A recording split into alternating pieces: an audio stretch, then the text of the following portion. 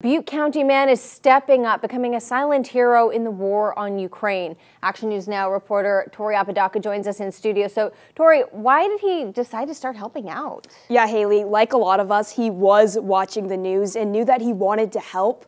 So Lawrence Odle is a former Butte County Chief Administrative Officer, and he first flew into Warsaw, Poland, which is just on this western side of Ukraine. And then eventually he did make his way into Ukraine, and since then has really been working in the Kyiv area. If I can find that on the map, yep, right here. He's been working in and out of this area, making deliveries. And he calls the connections he's since made in Ukraine serendipity, like meeting John Hill, an Englishman who was in Ukraine for the same reason, to help people. Together, the two have pitched in thousands of their own dollars to personally deliver resources like military equipment, medical aid, backpacks, food for pets, and along the way, he has befriended a Ukrainian battalion commander who we spoke with through a translator.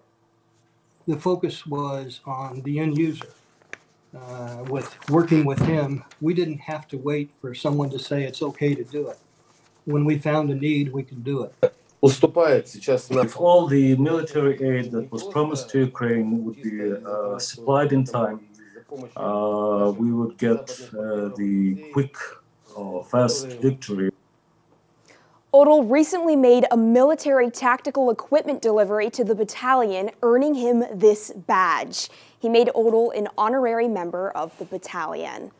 But Odle tells me it's not about the work he is doing, but all of the other silent heroes that he has been connecting with during his time in Ukraine, who are all fighting every day to protect their country. So, Tori, has Odle had any close calls? I mean, he's in a really dangerous area. Yeah, Haley, he certainly, unfortunately, has had some close calls. He tells me that before they make any deliveries, they have to make sure that they vet that person. And one of these times, it ended up being a Russian spy, so they, of course, didn't actually meet up with him. And just this morning, too, he told me before the Zoom, he was a little late to the Zoom, because the hotel he was trying to stay at actually got bombed. Oh my gosh.